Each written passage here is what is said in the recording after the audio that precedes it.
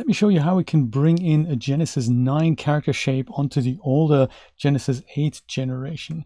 And while I'm loading my figures here, I'm going to talk you through the pros and cons. I'm going to go and start with Genesis 9's def load character here. Let me load that in. So this is just as flawed as all the other previous character conversion videos that I've shown, but there were a few questions, and I'm gonna show you how this works. This is the Genesis 9 def load. I'm also going to use the Genesis 8.1 female def load character here. They both need to be in the scene, and essentially what we're going to be doing is exporting Genesis 8 in the shape of Genesis 9 out. Then we're going to make Genesis 9 wear that fit suit, dial in the character shape, and that in the form of Genesis 8 gets exported as an OBJ and then imported as a morph dial. So with these two figures in the scene, I'm going to go and make my Genesis 8 figure invisible.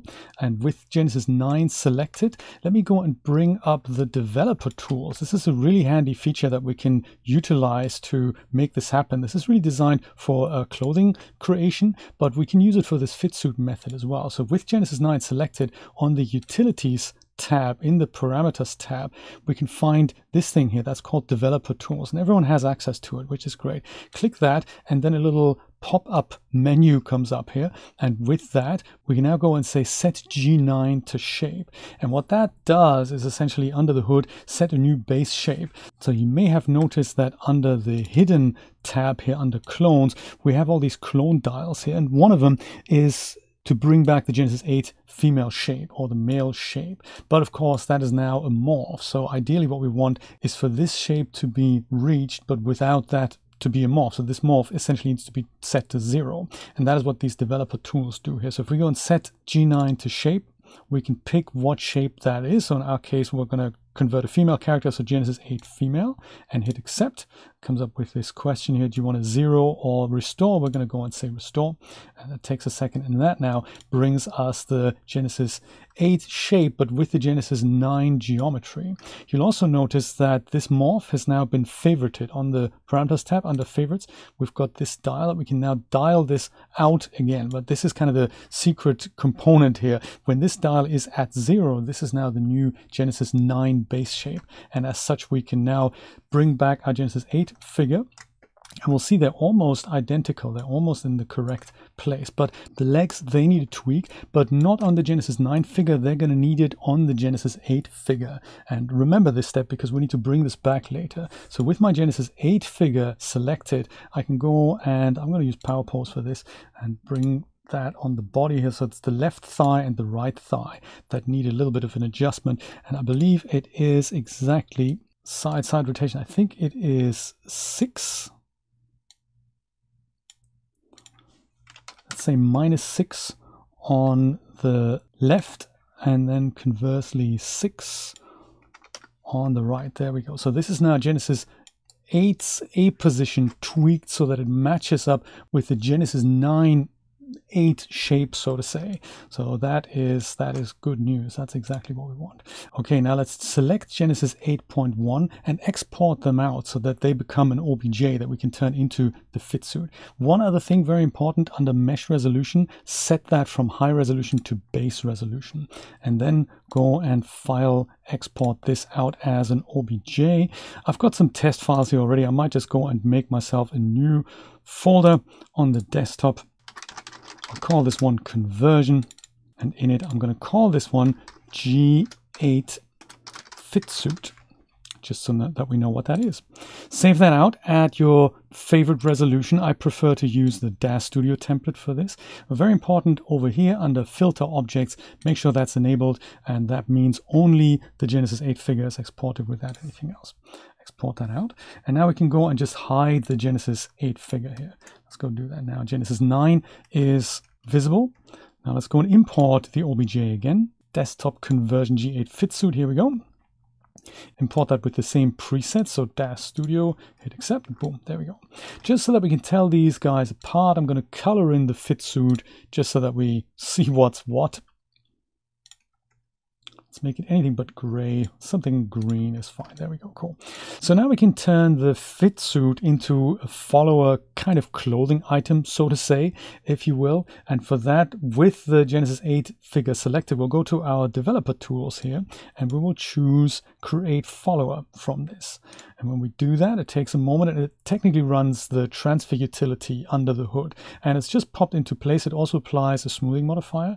We don't really want to see that, so we're going to switch it off in a moment. It makes sure that there's no poke through between the base figure and what the figure is wearing, which is in this case the fit suit, but we're not concerned about that. So with the G8 fit suit selected on the parameters tab under mesh smoothing, disable that so that we can see these, you know, half pokey through bits here, because that's kind of what we want.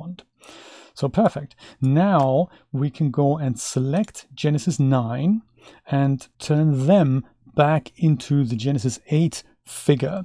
So that happens also with the developer tools. You can also do that on the favorite style where the Genesis 8 female dial is still set up there. You can go and dial that out. So what this does now is that the green figure, which is the Genesis 8 geometry, is now being turned into the Genesis 9 shape. And that is important because that is what we're going to essentially export out for the morph later on. So once we've done that, dial this out, we want to go and update the follower base shape. That is now going to be our follower's new base shape. Click that in the developer tools. Oops, actually that didn't work because we need to select the fit suit for that to happen. So update follower base shape on that. Perfect. Update successful. And now it looks like it's no longer matching, but that's fine. Now we're going to go and select Genesis 9 and set them back to their original shape. So this is still set to -100. We don't want that. Let's go back to set G9 to shape and turn that. Just hit accept. So restore from Genesis 8 female. It'll come up automatically. Hit accept, hit restore. And now they're both in the same position again. But it's now the Genesis 9 shape. And most importantly, it's still a fit suit. So that's kind of the big magic behind this backwards conversion process here. We don't need the developer tools anymore. We can go and select the Genesis 9 figure and pick a figure of our liking. So under Genesis 9, under actor, I can go to people and then pick myself a character that I want to use. Maybe Angela 9, left click and drag that up. And then you can see that both figures shape into Angela 9. So that's, you know, that's exactly what we want, which is nice. You can also go and switch off the Genesis 9 figure just so that you can see, is this the right shape? Is this what you were expecting? If so, then go ahead. You can also mix and match other characters together. So this is our basic female shape, and this would be Freya 9. So, you know, whatever you want, we can you know, bring onto the Genesis 8 figure. So this is Josie or Julia, even though she doesn't really look like my Julia. So it's, you know, it's weird looking at her. My wife is called Julia, so, you know, I'm confused that she doesn't look like her. Let me just go and pick the first item in the list and let me go stick with Angela. Technically, all we need to do now is export Genesis 8 out at this base resolution and import them in and finish the rigging on the Genesis 8 figure. But of course, we've changed the leg position, so we need to undo that. We need to make sure that is being brought back to the correct position. And that is, interestingly enough, different than the previous position. I've tested this out. If you fancy, you can literally go and dial up the Genesis 8 shape again here under hidden clones. Let's make that Genesis 8 again, and then bring back your Genesis 8.1 original figure in the viewport, which we have tweaked for this position. On that figure, hold down Control-Shift-F so that that figure gets turned back into the regular A pose when we see the legs need to be tweaked. So let's go and tweak that back on the Genesis 9 figure now. I can tell you now it is actually just 6.5, 7.5, what was it again? It's not quite 6 as you would imagine. It's a little bit more than that. So I think it was it 7? No, 7 is too much. So it's 6.5, so 6.5, pretty much on the left and the right thigh. So this is now minus 6.5. This is what I meant when I said there is a lot of work involved. So think very carefully. Do you really need that? You know, yes, it is possible. Is it worth your while? It's always a really, really important question you should ask yourself. I'm going to go and make Genesis 8.1 invisible again. And I'm going to go with the Genesis 9 figure selector. I'm going to go and dial the Genesis 9 morph back out and bring back the morph that I actually want, which is, what was it again?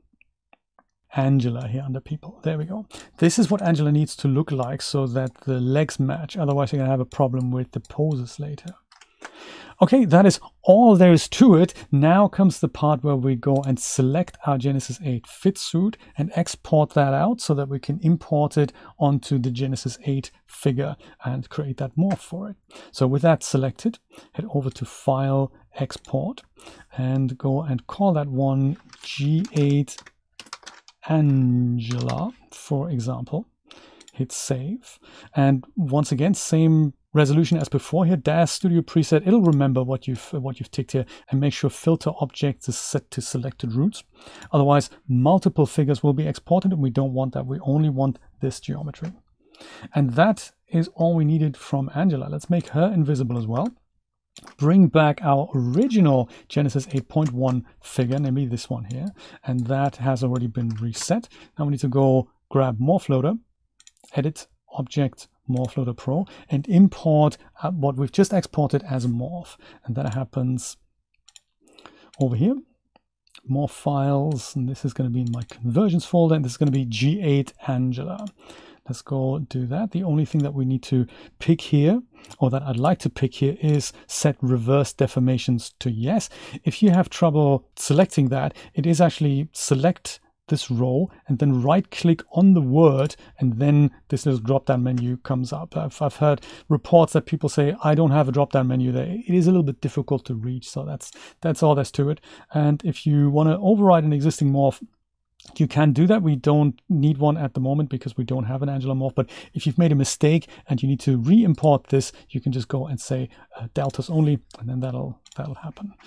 We're going to do that. Created morph successfully. That's what we want to hear. And then on our parameters tab with the Genesis 8 figure selected under morphs, we can now go and dial in Angela. That's perfect. But this is now the actual Angela, well, Genesis 8.1 figure. See, that geometry is as we expected from Genesis 8. So that's perfect. A couple of adjustments here on the slider, little gear icon. I'm going to go and set that to minimum 0 rather than minus 100. And now it doesn't go into the negative. Second thing we need to do, we need to choose the joint editor tool and make sure the rigging is adjusted to the shape. So click right onto your figure, head over to edit, and there's adjust rigging to shape. We need to do that so that the poses are going to work. Everything is fine here. You don't need to set anything. Hit accept. Takes a moment to calculate, and now the skeleton is where it should be for Angela, but only when the Angela slider is dialed up. So if you dial that out, you can see that the morph moves, but the skeleton doesn't move with it. So that requires an extra step, namely by putting this whole pane into edit mode, right click edit mode, and then right click on the slider and hit ERC freeze. That takes another moment. That just lets DAZ Studio marry up the position of the slider with all the values so that they can now, if we exit edit mode, you can now see that the skeleton is being interpolated as we move the slider. That's perfect. Quick test run with a few poses to see that there's no alien arms and all that. This is one of those things that can often happen, but it does not right now. So that looks kind of nice. Few adjustments are always necessary because of the body volume. That is probably different from the Genesis 8 base figure. So there we go. That's perfect. Let's just try a skin texture here. I might go and find something that is, well, not for Genesis 9, so this does not convert skin textures, of course, but maybe we'll use Jinx Jones. That is a good Jinx, or maybe Jada. How's that? Jada 8.1. Let's go and apply those materials on there, all maps. There we go. Fantastic. Everything works. There's no seams. Everything is groovy, and now you can have some of the cool Genesis 9 shapes in your Genesis 8 library with all that old functionality if you're currently invested in a project that requires it.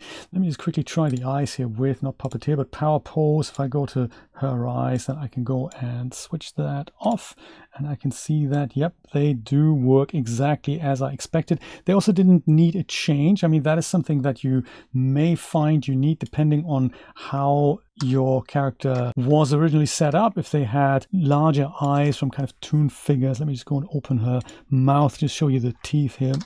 This was on jaw open. Jaw open, there we go. So teeth also look good, but if they don't, then there are ways to fix this, of course, but it looks like we're okay. So sometimes you may have to go into a modeling application and then go and make some adjustments on the eyes or teeth. Remember, they're with the same geometry as the base figure, so they're not separate as they are on Genesis 9. So yeah, those are all the steps that are necessary to convert your characters. Now, make no mistakes about it, this is not something that you're supposed to do. This is just something that some of you wanted to know how it works, and yes, it does work, but really evaluate carefully, is it worth your time and effort to do this? Or do you just want to, if you want to enjoy everything Genesis 9 has to offer, then I would suggest stick with Genesis 9 and, build up your library from that. But there are rare occasions where you might want to go back. So that's why I'm showing it to you. Thank you so much for watching, and I hope this was helpful. Take care. Bye-bye.